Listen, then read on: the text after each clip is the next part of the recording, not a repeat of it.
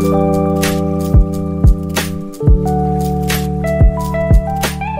is Logitech's newest release and latest attempt at the vertical mouse game. Muscle strain and other injuries due to overuse of computers is fairly common among home and work users. This mouse is Logitech's answer to part of the problem. They've tried to tackle this in two ways. The first and most distinctive way is by placing your palm in a more natural position, almost like that of a handshake, by placing the palm rest at a 57-degree angle to the desk.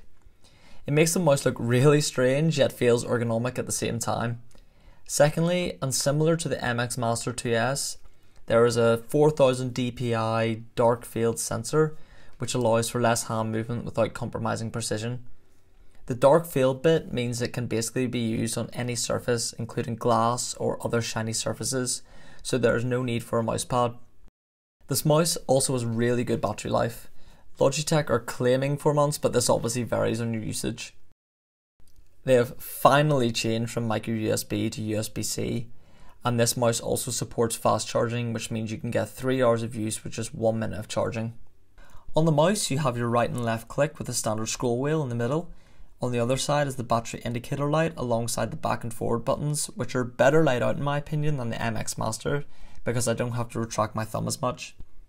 Up on top there is what Logitech officially call the cursor speed button. However, I can't ever see myself wanting to vary the cursor speed regularly, so I just use it as a reprogrammable action button which can be changed within the Logitech Options app, which I'll come back to later. We also have this button at the bottom which we have seen for a couple of years now, so you can easily change between up to 3 computers with just the click of a button. I do have some problems with this mouse though. For the price of this mouse, it is missing some must-have features in my opinion. Firstly, the scroll wheel is not the same hyper scroll wheel we have seen in the MX Master and the MX Master 2S. On the MX Master, with the press of a button, you can change between standard ratchet style and hyper fast scrolling, whereas with the MX Vertical, you're stuck with your standard ratchet style scrolling. Also, the action button is really inconveniently placed. On the MX Master, the action button lies right underneath where your thumb rests, but on the MX Vertical, you either have to take your hand off the mouse or use your other hand, which defeats the purpose of the action button being on the mouse. Finally, where is the side scroll? That is something you would seriously expect on a high-end premium mouse. These are hopefully some features we'll see in future iterations, but essentially, if you gave this to your average person, the only difference they would notice between this and any other mouse is the fact that it's on its side. A very expensive 57 degrees in my opinion. Look, apart from that, the one thing that does set this mouse apart from any other mouse is their application to configure it, Logitech Options. It has a really clear layout and is easy to use. It's clear they have put a lot of effort into this. After you connect your mouse by either cable, Bluetooth or Logitech Unify, which uses a coincide USB receiver, you're free to basically customize the buttons how you like. You can also have the buttons do different things in different applications. So for example, in Google Chrome, I have the action button set to mission control, whereas in Motion, I have it set to the zoom tool. There's also a feature called Flow. As long as your computers are connected to the same network, you can move your mouse from screen to screen without having to press any buttons.